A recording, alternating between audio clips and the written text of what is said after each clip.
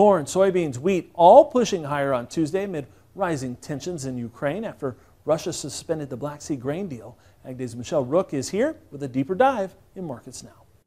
Grains mostly higher on Tuesday with a mixed day in the livestock futures. Brad Kooima with Kooima Varilek is joining us. And Brad, let's talk about the grains first. Corn and soybeans looked like we were putting weather premium back in those markets.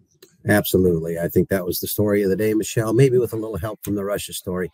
But it's certainly a situation here where not this week, but next week's weather looks to be maybe not inflammatorily hot, but certainly a warmer, drier. And I think the trade responded to today that some of those areas that have been living hand to mouth, right, without any subsoil moisture, are probably going to put themselves in a pretty stressy situation again. And pollination time probably hitting at a poor time for some of those people too. So I sure think that hotter forecast for next week had an awful lot to do with why we cranked it up here today. So let's talk about technicals, because we're up into some key resistance areas in corn. If we get through those, will the funds cover their shorts? That's a great question. I was working on that today as well. We closed right into an area where there's about 3 different reasons to expect some trouble here, or resistance here, I should say. Right at the 38%, at the 40-day, at that old level of 537.5. If you pull out a chart, you'll see how important that's been to the algos lately.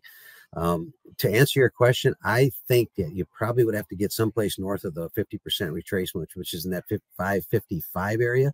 And then we maybe start to see them come out.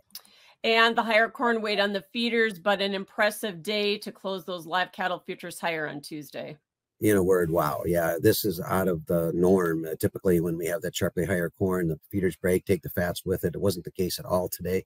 We got within striking distance here of contract highs on almost all the months.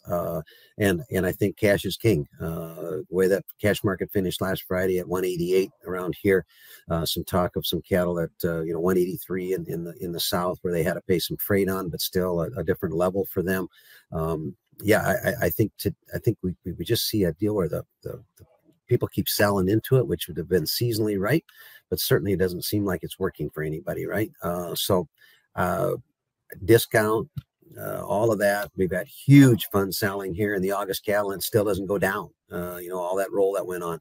Very, very impressive action on the live cattle for sure. And probably will take out those contract highs as a result. Thanks for joining us. Brad Kooima with Kooima Varilek. That's Markets Now. More AgDay coming up.